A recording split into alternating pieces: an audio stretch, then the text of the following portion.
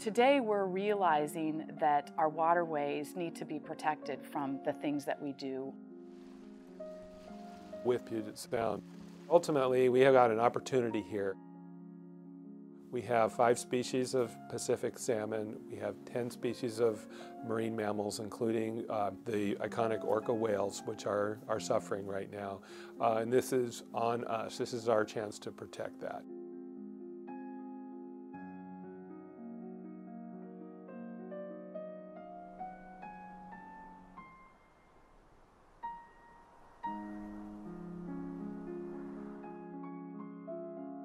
Ever since American settlers began to populate the Puget Sound, the health of the Sound has been at risk.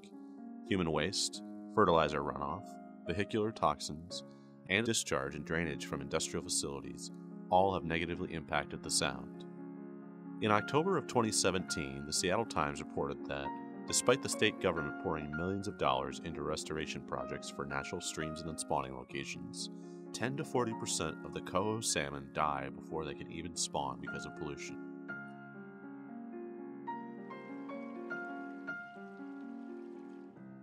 The Puget Sound is unique in the United States due to its deep and narrowing geography, inlet extent, wide range of depths, and urbanized watersheds and shorelines. Almost 4 million people live around the Sound, and numerous streams and rivers feed into the oceanic inlet. It's going to take the whole region to protect and preserve the waters of Puget Sound, and that includes the marine waters and all of the tributary waters. Not to mention the millions of aquatic creatures and plant life that thrive in the Sound. Various breeds of salmon, marine invertebrate, and predatory animals dwell within the waters and rivers of the inlet. Harbor seals and orca are among the most famous, but are also in the most danger. But what steps have been taken to protect human and aquatic life and sustain the Puget Sound? In early 2018, Governor Inslee signed an executive order creating the Southern Resident Killer Whale Recovery Task Force. This task force was appointed with the duty of developing long-term policies for orca recovery and future sustainability. The task force also has jurisdiction of the overall health of the Puget Sound. After 6 months of work, the task force has accumulated 36 recommendations for the Department of Ecology and state government. These recommendations called for measures such as decreased noise from vessels and reduced exposure of contaminants to orcas and the Chinook salmon that they eat. We have some serious issues with our waterways here. Our waterways are beautiful, but we have some pollution problems, and it shows up in health advisories in the fish catches. It shows up in our beleaguered orca whale population, which is endangered. Toxic chemicals enter the Sound in a steady release from everyday products, such as softeners in plastics, roofing materials, and acidification from deforestation. As we use and dispose of these products, the toxic chemicals they contain can enter rivers, lakes, and the Sound itself. I would say that actually the challenges have only probably become more evident to us in recent years. In our large urban areas, we have a lot of redevelopment occurring.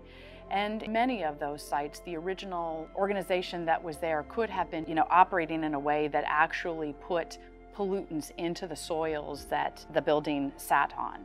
Those are going to be sites that as we redevelop, we need to clean them up.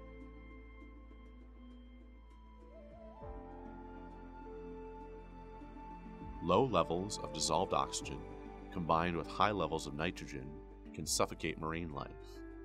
Though there are some natural influences that can lower oxygen levels, many human-generated nitrogen sources contribute to the problem. Some sources include heavy fertilizer use, livestock manure, septic systems, and wastewater treatment plants. The nitrogen and the phosphorus and things that go into the water is basically fertilizing Puget Sound, and that causes low oxygen events. It reduces light penetration and ability for seagrasses to grow, which ultimately impacts habitat for salmon and food for orca whales. In 1972, the Clean Water Act was passed by Congress. The Clean Water Act requires that combined sewer overflow, or CSOs, occur no more than once per outfall per year. A CSO is comprised of pipelines that carry both wastewater and stormwater together. Well, the number one source of toxic pollution to Puget Sound is stormwater runoff. And this is the rainfall and sometimes snowmelt that rolls off of our rooftops, our parking lots, our driveways, our roadways, and our highways. It contains more tonnage of toxic pollutants than any other source. There's also many, many pipes. So we're now talking about tens of thousands, if not hundreds of thousands of pipes all around Puget Sound. It's a diverse pollution source, but it is regulated by the Clean Water Act. Anytime there's a pipe, it is classified as a point source of pollution, and that's one of the tools that gives us the ability to stand up for the protection of our waterways. We have municipal stormwater permits, which helps remove toxins and pollutants from our hardened surfaces and puts in low impact development. Those do a great job of helping to reduce the number of toxins that are going into our water bodies. In accordance with both state and federal law, these cities are required to reduce overflow of CSOs through improved management practices, proper operational programs, and long-term sustainability. But one question remains: how can the average person get involved in helping the Sound? I think people being aware of the types of things that they put down the drain is helpful. When they wash their car, don't wash it on the hard, surface. Put it onto a lawn or put it someplace where you can use the grass or soil in surrounding areas to filter out any of the oil, grease, grime that's coming off their car. Puget Sound's really big, but find out what's happening in the creek by your house. Join a creek restoration group.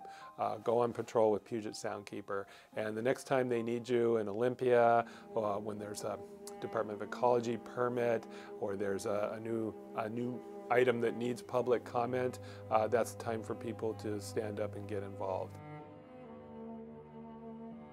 We need to mimic what nature does in a more pristine environment where water's filtered through plants and root systems and compost and soil. That's far cheaper than building complex systems of pipes and treatment systems and things like that. And it can be done as we build new projects, but we also have to get to retrofitting our existing infrastructure, which has a healthy price tag associated with it.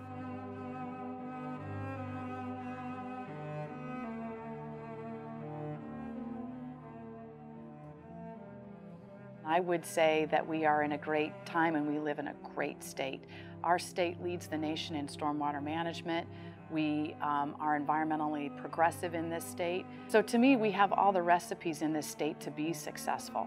We have the political will, we have the regulations and statutes already in place to help get us there, and we have residents that want to protect it. There's a lot of power granted to citizens and community members to enforce the provisions of the Clean Water Act. The other thing to remember is that our waterways are public. No one has a right to own or destroy them. Every citizen, every community member has a right to clean water. With every waking day, new opportunities arise to mitigate the unfortunate consequences of industrial progress. When environmental challenges threaten the Puget Sound, there will always be federal agencies, community organizations, and mindful citizens that will help the Sound thrive for generations to come.